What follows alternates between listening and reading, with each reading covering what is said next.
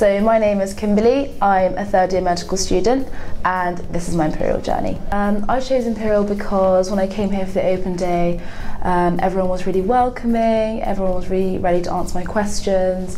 I wanted to study medicine here because obviously I'd looked around loads of the unis for the course that I wanted, and I just felt like this was one of the places that matched the most for me, just because of the structure of the course, the way that we learn, the location, so yeah, that's why. So living in London and being a student here is, I think, probably one of the best decisions I ever made. I love being a student here. There's always so much to do, even if it's not involved with the university itself, just outside of Imperial and as in general, there's always so much to do, so many places you can go. You'll never be bored, but also there are places in London where you think it's just a massive bustling city, but there are places of peace, places of calm, where you can just wind down. So it's a 6-year course, which is split into sort of 3 stages. So the first stage is sort of the preclinical years, where you'll be sort of going over like the bare bones, as you like, of medicine. The 3rd, 5th and 6th year are the clinical years, so we spend them in hospitals with patients, applying our preclinical knowledge to real life scenarios. And then our 4th year is a year where we get to intercalate, so we just do a BSc of our choice, which is a subject affiliated with medicine, so that's what the course is like. And I just love that there's so much variety every day, even with the same like normal science.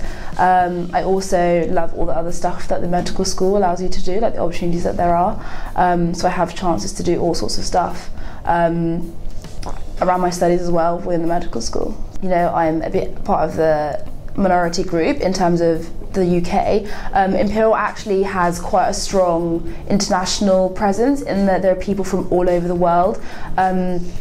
In my friendship group, I have people that grew up in South America, grew up in Asia, grew up in Africa, literally from all over the place. I never felt like it has hindered or affected my learning or the way that I go about my uni life in any way. I feel like, no, not at all. I do have like quite a strong work-life balance, so I don't spend all my days in the library. I don't like spend all my days after lectures 5 hours doing work. I do have fun, I do get out, and spend time with friends doing other things, but it is about, you know, you're at university to work at the end of the day, so finding that time to work as well is important.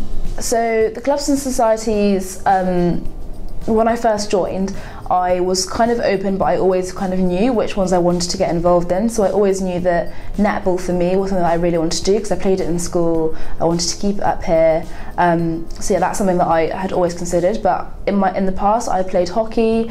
At school, I'd done a little bit of lacrosse, and I wanted to see, you know, what that might be like at university, if I can try something new there. In first year, there were times when I felt like, yeah, maybe I could get a bit of welfare, have a chat to some of the reps in my year who connect you to other people, staff, that are relevant to whatever it is I wanted to talk about, and I found that was a really helpful channel, very efficient, they're all really on it in terms of wanting to get you to the right person.